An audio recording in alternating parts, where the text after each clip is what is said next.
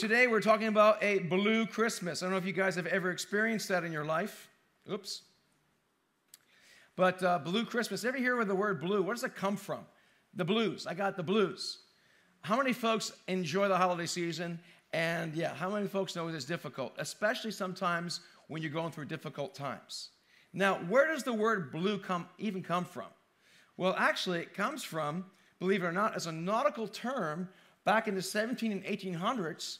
What happened was if a captain was at sea or someone died on a high dignitary died on the ship, they would have blue sails to let people know that someone has died. So that's kind of where we got the word blue from. I'm feeling blue. And then, of course, we have blues music, which is awesome. I love blues music. For example, B.B. King and Albert King and all that good old stuff. And in fact, there's a great song by B.B. King. And it says, "How blue can you get?" He goes, "I gave you 7 children, and now you want to take them back. How blue can you get?" And it's great. So we often look at the blues. But how many folks know sometimes it's hard during the holiday seasons? In fact, a lot of people believe this. I heard this for years, but it's not really true. I've heard more people struggle with depression in regards to the serious attributes of that, if you know what I'm saying. Between Thanksgiving and Christmas, the more people are depressed. That's not true. In fact, that's not true at all. Most people struggle in spring until the end of summer. I didn't realize that. But Christmas still can be a difficult time. For example, just personally for me, it's a little bit of a difficult time because I'm having my first Christmas without my mom. And it's hard. And going to their house, and my dad's selling his house, and they're getting rid of all my mom's stuff. And, you know, you go to the table, and it's not the same. And some of you know what I'm talking about. And it can be kind of a blue Christmas. So like, man, this is not really, I don't even want to go to Christmas this year because it's not going to be the same. You start feeling that way. Let me just go someplace else. And maybe you're experiencing that. Maybe it's your first time you had a divorce, and now you have to go through this separating the kids and bringing them over here, and then the in-laws and the outlaws, and your ex is trying to outdo your giving, and you have all this stress, and I don't want to deal with this. This Christmas stuff's for the birds. You get tired of it. Maybe that's you. But do you realize that even in the time of Jesus, it was not exactly, everything wasn't as pretty as you think? We often think glory to God in the highest. It was actually glory to God in the lowest. If you think about the Christmas story, and in fact, can I just bust your balloon for holidays? Since we're talking about being blue. Do you know that Jesus was not born on December 25th? More likely it was the spring. Then why do we have it now? Because there are pagan holidays. And they wanted to counteract it with something more positive, which is not a bad idea, by the way. So we're going to take down all of our Christmas decorations. No, we're not going to do that. No. The truth is we're celebrating the birth of Jesus, and that's a worthy endeavor, right? It is a worthy endeavor. But it wasn't so easy in that first time of Christmas, if you will, in the time of Christ. Can you imagine being Joseph? You're engaged, and you're engaged to be married to Mary. And by the way, the Jewish people were under subjection to the Roman government. In fact, people say that there was the time, the silent years between Malachi and Matthew. There's a span of about 500 years where where's the promised Messiah? Everything's not going as it's called to become, and people try to rise up, and every time they try to rise up, they're squashed by the Romans, and things are not going well. Now you're engaged to be married, and she comes back, she says, "Oh, by the way, I'm pregnant," and you know you're not the dad. And she says, "It's the Holy Spirit." Say what? Who? What? The Holy Spirit? Let me know who he is. I'll take care of him, right? I mean, wondering what is going on with that. And then, of course, what happened to Joseph is that God met him in a dream and told him, no, that you're going to call him Jesus, and tells him who to call him, because the father's role often is to speak into the children's destiny, and that's what Joseph did in many ways. And so that was fine. But imagine Mary. How about Mary's parents? We don't hear about her parents, which I don't really appreciate. Now that I'm a parent, how do the parents feel? They're hearing their daughter, what?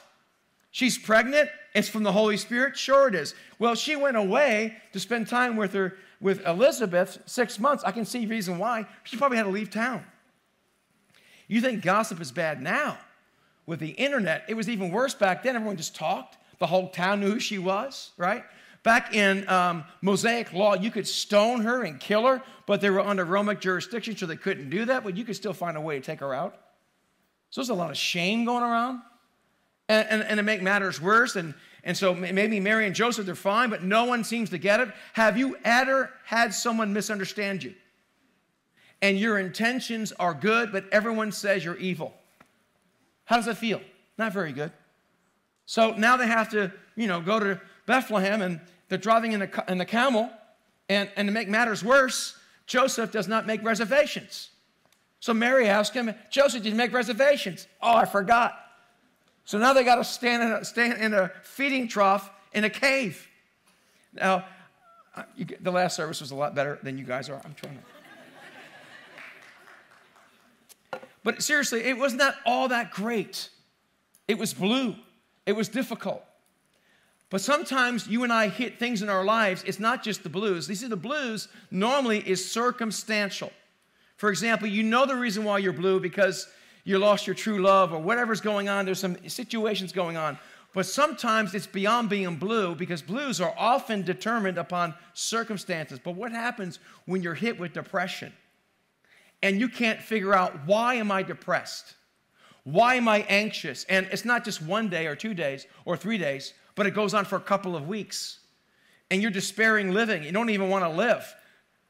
I don't know if that ever happened to anybody, but in fact, it happened in the Bible. And so we're going to be talking about this a little bit. How do you deal with a blue Christmas, and how do you deal with depression and anxiety and when everything's falling apart? Where's God in the middle of this? Look at this verse. Here's the psalmist. You've taken away my companions and loved ones. Darkness is my closest friend. In other words, I have no friends. No one understands what I'm going through. And I've known people like my grandfather. He was like 94 or 95. He lost all of his friends. All his brothers and sisters were gone, right? Only we were there. That's pretty much it. And so he kind of felt like everyone's gone. Everyone I loved is gone. Even my dad now, who's 89, he's got one sibling left. He lost his wife for over 63 and a half years. And now, I feel bad for my dad, but he's still pressing on and still finds joy. But it's not easy, right? And you're going through this, and now darkness is your closest friend. What do you do when you can't find hope? What do you do when you go to church and praise God? You're like, no, I don't feel like praising God. I'm depressed. Well, what's wrong with you, brother? Where's your faith? Come on, name it, claim it, grab it. Come on, success. And you're feeling terrible. What do you do then? When darkness is your closest friend. What does the Bible say about that? Well, we're going to look at this passage of Scripture. Why is in the Bible? You know why? Because God's a real God. And the reason I believe in the Bible, for many reasons, is it's real. It shows the frailty of its people in the Bible. Almost everyone in the Bible, without exception, except for a few, maybe Daniel, Melchizedek, and that's pretty much, almost everyone else had flaws in their lives. And God still worked through these flawed people. So we're going to look at a psalm, and we're going to look at some characteristics we can learn from, whether you're going through a blue Christmas or depression or not. How do you handle something like this? And so he goes on and says the following. Let me go back to the other. It says, a psalm from the descendants of Korah, a song to be sung to the tune, the suffering of affliction. We're going to do that next week, John, our worship director. A psalm of Herman the Ezrahite. See, this guy's having a hard time, apparently. He's writing a psalm. This is what he says. O Lord, God of my salvation, I cry out to you by day. I come to you by night. Hear my prayer. Listen to my cry. Sounds like a good thing, right?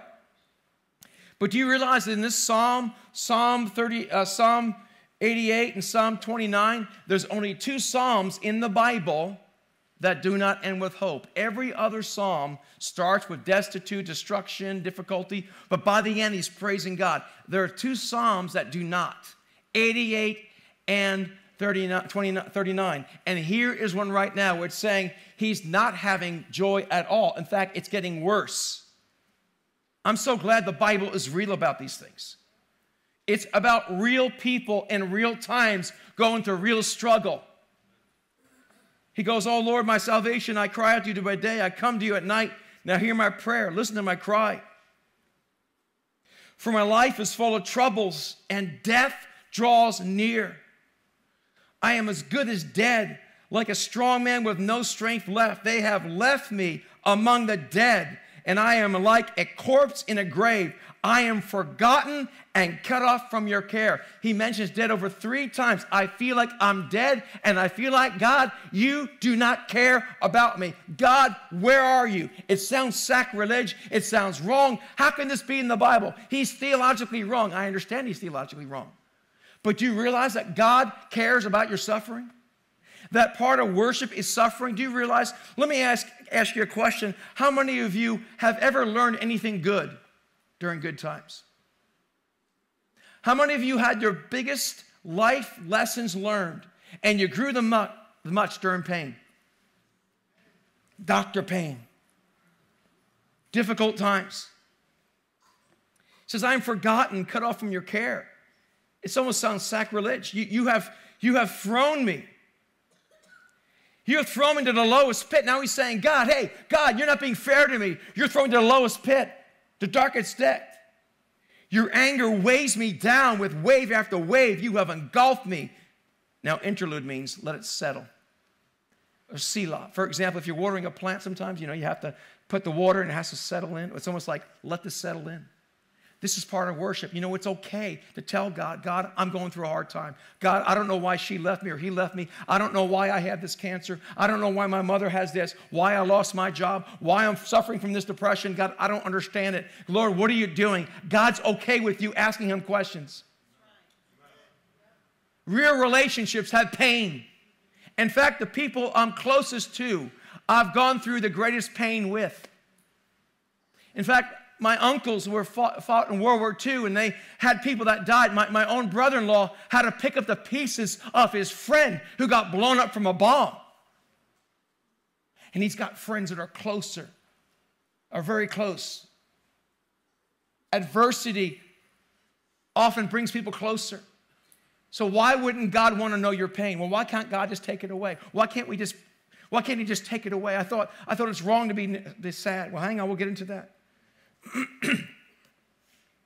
You have driven my friends away. You have thrown me to the lowest pit, the darkest depths. Your anger weighs me down with wave after wave. You've engulfed me. You ever feel that way? There's like waves of grief, wave of depression. It's like you swallowed 6 pounds of Vicks Vapor Rub in your stomach. And you feel this like cold through your veins, and you're depressed. You don't want to get up. You don't want to do anything. And you're like, I just want to die. This is what he's going through. Your anger weighs me down, wave after wave. You have driven off my friends by making me repulsive. Now he's blaming God. He's blaming God. He goes, I'm in a trap with no way out of escape. You ever feel that way? When you're going through depression, guys, listen, often you're in a spiral. You often exaggerate your problems, and all you see is your problems. This is what he's going through. I'm in a trap with no way out. My eyes are blinded by my tears. Each day I beg for your help. Oh, Lord, I lift my hands to you for mercy. Are you wonderful deeds of any use to the dead? Do the dead rise up and praise you? Selah. And then he goes on and says, can those in the grave declare your unfailing love? Can they proclaim your faithfulness in the place of destruction? Can the darkness speak of your wonderful deeds? Can anyone in the land of forgetfulness talk about your righteousness? Oh, Lord, I cry out to you. I will keep on pleading day by day. You see what he's doing? He's worshiping in his pain. And you may not have the right theology. And sometimes, listen, everybody, when someone's going through depression, the last thing you need to tell them is a sermon. Oh, you're going through depression? What you need to do is you need to have gluten-free dairy snacks without dairy and eggs.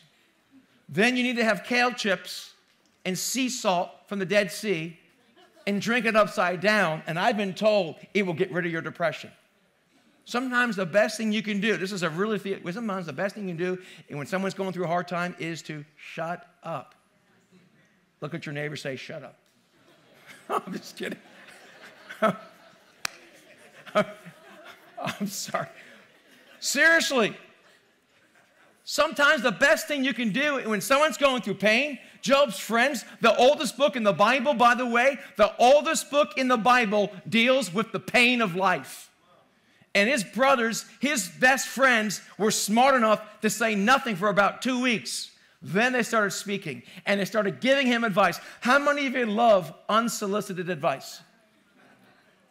Praise God. You just got to put praise and worship on. Name it, claim it, have it. It's yours. Come on. Come on. Where's your faith? Believe in God. Depression, that's a demon. Let's cast a demon out of you. And they keep casting demons out until you go bald. Do I believe in demons? Yes, for sure. But sometimes it's not that at all. You must have some hidden sin in your life. Sometimes we don't know why we suffer. Sometimes we don't know why we're depressed. Sometimes it can be a chemical imbalance. And we judge people. One of my friends, his wife said, who got addicted to pain medication when she had a back surgery, suffered great depression. She says, depression is the leprosy of the Bible-believing charismatic church. Because we're afraid to admit it because we don't have enough faith. Sometimes we go through these things. Sometimes there's pain and you pray and you're asking God for relief and you get none. And you're like, God, what's the use? I remember in my early 20s and everything fell apart in my life. I was engaged to be married, and it all fell apart. And for a couple of days I was down. And see, in the past what I would do is I felt down. I'd go out for a run, watch a movie, have some ice cream, and burn off the calories. Now I have ice cream and it burns on me. Oh, this is an... Can say hi to Sandra. Somebody give it to me, actually. I might spit it at somebody. It might be a projectile going forward. If that happens, just get out of the way. So in my suffering, my wife comes. Why do you reject me? I lost my train of thought. Praise the Lord. But you can't find hope in the middle of darkness. And so I remember what happened to me in the past. I would, go for a run, watch a movie. I'd feel better. But then all of a sudden, there came a time where I didn't feel better for 1 day, 2 days, 3 days, 4 days. A week went by, 2 weeks go by, and I could find no relief. I'm like, God, what is going on? God, where the blank are you? What? Yes. No, I mean blank, like, where are you, God? I don't mean swear word. God, where are you? Have you forgotten me? And you start doubting God. You read the Bible, get nothing out of it. You pray, things get worse. Then what do? Why do you reject me? Why do you turn your face from me? I've been sick and close to death since my youth. And often when you're going through the spiral, what happens? You get wrong thinking and you make it worse. You see, everybody, sometimes there are situations where you might have a problem with, sometimes there is a chemical imbalance. Sometimes there is, for example, there are people that have diabetes and they have to take insulin. And it kind of helps not to have potato chips, right? And Hostess Twinkies. That's kind of helpful. But sometimes you still have to take medication. It doesn't mean you don't have faith. And sometimes the church is the worst about this. I stand helpless and desperate before your terrors. Your fierce anger has overwhelmed me. Your terrors have paralyzed me. They swirl around me like a floodwaters all day. They have engulfed me completely. You have taken away my companions and loved ones. Darkness is my closest friend. What can darkness teach us? What do we learn from this? Because sometimes dark things happen. Are there reasons for disobedience? Yes. Could there be demonic activity? Yes. Could it be you don't have a lack of faith? Yes. But sometimes you've done everything right and you still struggle with depression, still struggle with anxiety. What do you do then? See, this is the truth. Darkness, I can't do this. Sorry. Thank you, honey, but next time, no. Darkness can last a long time, even for a true Christian. Sometimes you're serving God, and you can still be a true Christian and struggle with depression. You know Jesus dealt with depression? Yeah, we'll talk about that a little later on. He did. Do you know Jesus dealt with anxiety? Such anxiety that his capillaries broke and it mixed with his sweat glands. Do you realize that Jesus said, are you going to desert me as well? Jesus understands this. Darkness can last a long time even for a true Christian. So great, what do we do now? Why bother with God? I like what this philosophical movie said. Life is pain, Highness, Princess Bride. Anyone who says differently is selling something. That's a good quote. Life is a pain. Anyone who says differently is selling something. When people tell you, oh, Christianity, it's all going to be good, no, it's not. It's not always. Actually, it might get worse before it gets better. Aren't you glad you came to church today? How many of you are encouraged right now? When people act like, no, it's all going to get better, and then people say it's not getting better, God must not be real. We're selling a false gospel. In the middle of the pit, God is with me. It doesn't mean I'll never go in the pit. So we have to understand that. You see, darkness can last a long time, even for a true Christian. Also, dark times are the best place to learn about the grace of God. Do you realize I'm using myself as an example here because in that I had to learn to walk by faith, not by feeling. For the longest time, if I felt God, He was there. If He answered my dreams and prayers, He's there. But He's not doing what I've asked Him to do. Thank God He did not answer my prayers at that time because I would not be here today, as I mentioned before. But at that time, I didn't know any better. And so I had to learn at that point, this is not about me. I'm just trying to help you understand. But the church was kind of rough with me back then. Come on, have more faith. Couple more services. Let me slap hands on you and push you over until you get it.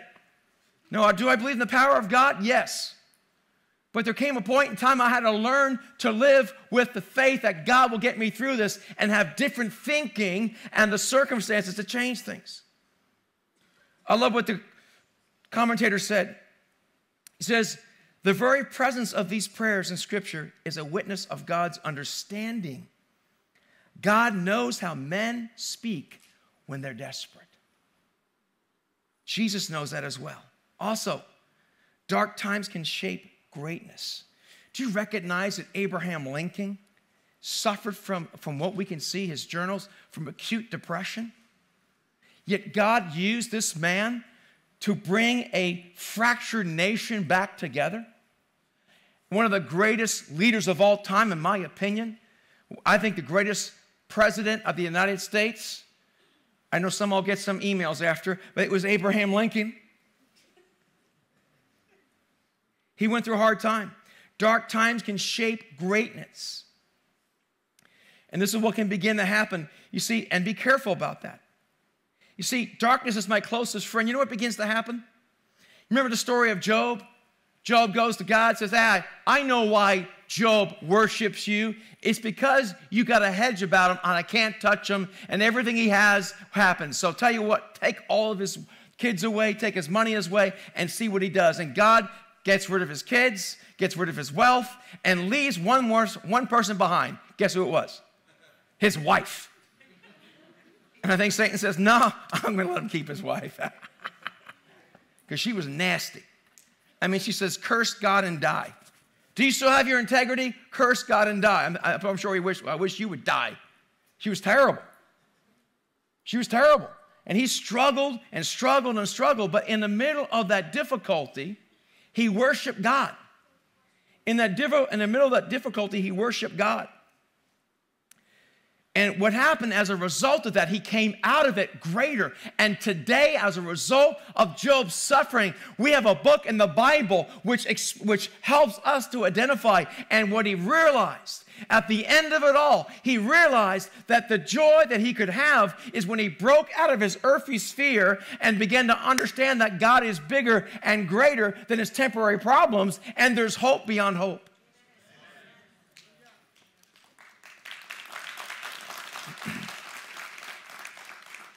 But this is what can happen. Even the psalmist understood this.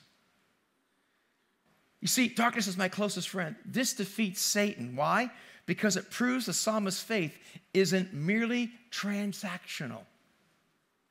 Is your faith transactional? Have we sold you transactional faith? If God puts out for me, then I'll serve him. If he doesn't, I'm not going to serve him anymore. And often we forget that God is working through us a great power and a great strength. We don't always understand why we're being pulverized. But sometimes when the heat comes, all the stuff begins to come up. And I can tell you that in recent days, I've had some situations recently because of Christmas and all that. There's been things being pressed and things are coming out of me that I don't like very much. And I have to surrender to the Lord. Why? The pressure brings out the junk, and submit the junk to God and let God take the junk and make you more beautiful. It's a polishing. It's a polishing that takes place. Suffering can be the crucible for greatness. Take away his blessings, you'll see what begins to happen. You see, when we cling to God in the dark, even when we feel abandoned, it transforms us. It makes us unshakable. When you hold on to God in your darkest days and you say, God, I'm going to trust you. Though you slay me, I will trust you. God, you're my source. Not my husband, not my girlfriend, not my school, not my job, not my health. God, you're my source. Not the country, not a president, not a political party. God, you're my source. And I'm going to trust you, God. The Bible says we have this treasure. This is the Apostle Paul. In jars of clay to show the surpassing power belongs to God and not to us. He says, we are afflicted in every way, but not crushed. Perplexed, but not in despair. Persecuted, but not forsaken. Struck down, but not destroyed. Always carrying in the body the death of Jesus, so that the life that Jesus may be manifest in our bodies. The Apostle Paul said, when I'm weak, he is strong. Now, no one wants to hear this kind of sermon. I want to hear 4 ways to be happy and gracious and be full of riches and anointing. That's not what you want to hear. I want to have my best life now. And if he doesn't give me my best life now, I'm going to a different church, and I'm going to run after until I find that hope, that joy I'm looking for. I'll run from church to church, preacher to preacher. But Pastor, isn't there some good news here? No. There is good news. You see, that Jesus may be manifest in our bodies. You see, darkness can last a long time, even for a true Christian. And dark times are the best place to learn about the grace of God. And dark times can shape greatness. And darkness is not permanent. This is the key, my friends. There was a great pastor named Donald Gregg Barnhouse, was a Presbyterian pastor in Philadelphia a number of years ago, and this was a while ago, and unfortunately, his wife died, and he had toddlers and young children. And while he was going to the funeral or coming back, I'm not quite sure, but he was trying to console his children what was going on. And they saw a truck, and with that truck, there was a shadow of a truck, and he asked his son, son, would you rather be hit by the truck or the shadow of the truck? And his son piped up and said, the shadow. He goes, Jesus was hit by the truck, so you could be hit by the shadow. Jesus took it all, and I quote, because Jesus was hit by the truck of death, you only had to go through the shadow of it. The sting of death is sin, and the poison went into Jesus. Jesus took the blow so you and I would not have to. We face a shadow, not the direct hit. That's the hope. We have hope. There is light at the end of the tunnel. Depression, anxiety, struggle, it is only temporary. Jesus took the hit so you and I can overcome. And we have to understand that. You see, God looked away from Jesus. I don't know if you understand this or not. But Jesus, God the Father, God the Son, God the Holy Spirit, all three in one. They always were and always will be. There is no time with God. He's beyond time, before time, and after time. He's the Alpha and Omega. He always was. Can you imagine being with God forever and ever? You're one entity, and all of a sudden, he gets sliced off from God. He's by himself, and the Bible says, he quotes Psalm 22, my God, why have you forsaken me? For the first time in all of eternity and beyond eternity, he was separated from the Father, and he felt alone and destitute and separate and depressed, and all hope was gone. Jesus knows your pain. The Bible says in Hebrews, he was tempted in every way like you and I are. But what happened? For the joy set before him.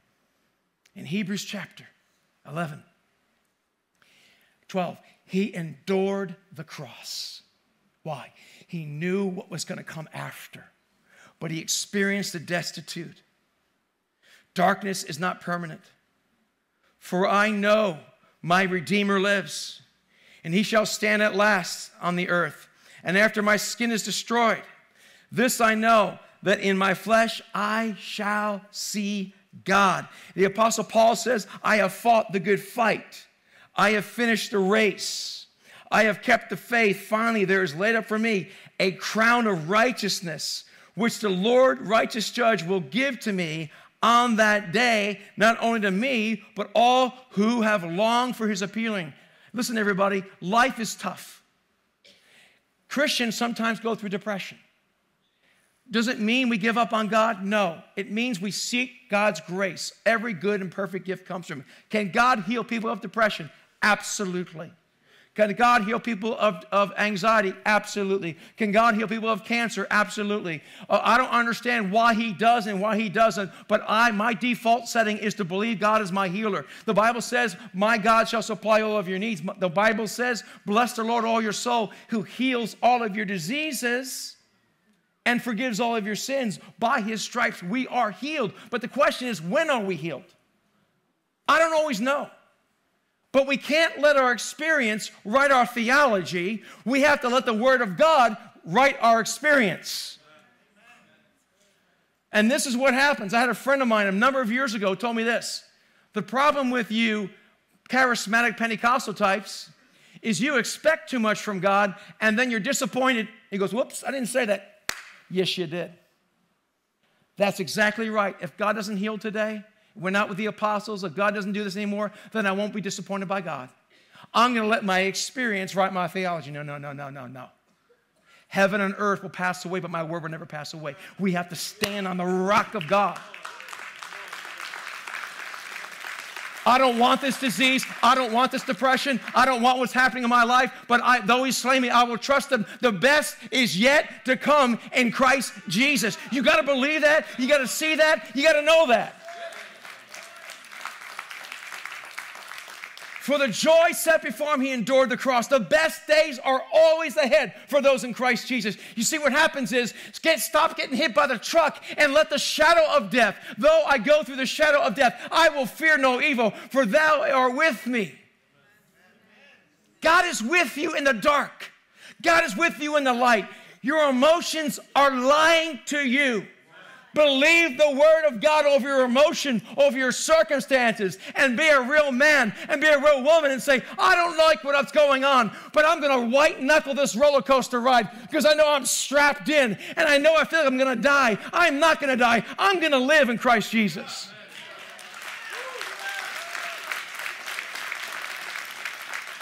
So, my question to you today is this.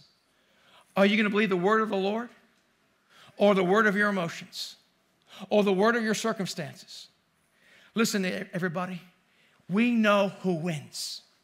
We fight from victory. Even though we're in despair, we know he cares. Let's pray. Father, I want to thank you so much that you're the same yesterday, today, and forever. I want to thank you, Father, that you're close to the brokenhearted. That no matter what we're going through, you understand it, Jesus. that you were tempted in every way as we were. You faced separation. You faced emotions that we would never, ever have to face. You faced the ultimate separation anxiety. You faced the ultimate depression. And Lord, you overcame it, and you became a curse for us, that we no longer have to have the gravity of the sin. We only have to have the shadow of the sin. And Lord, we thank you that if we give our lives to you, the best days are ahead. And we thank you, you're the God that still heals. So, Lord, I pray for healing right now in Jesus' name. Lord, I pray, God, that you would just eradicate depression on people right now. Anxiety in Jesus' name. Father, seasonal depression would go away. Father, cancer would go away. Lord, multiple sclerosis would go away. Lord, arthritis would go away. Lord, you are bigger and you are greater than any of our diseases. And we will not bow down to any disease and give it precedence over you. We will worship the Lord Almighty God above our problems, above our pain, because you've overcome. And we will reign with you forever and ever and ever. And Lord, we choose to believe your word in Jesus' name. Father, thank you that you promised you would never leave us or forsake us. And Lord, I pray for special grace. We thank you there's no condemnation for those in Christ Jesus. Father, we come against guilt and condemnation for those that have given their lives to you. We pray for healing, even right now, Lord, healing. You're the same God. Lord, I think I've seen people get healed right here in our services. Hearing coming back, depression dropping off. Lord, you're the same God. We ask for miracles right now in Jesus' name.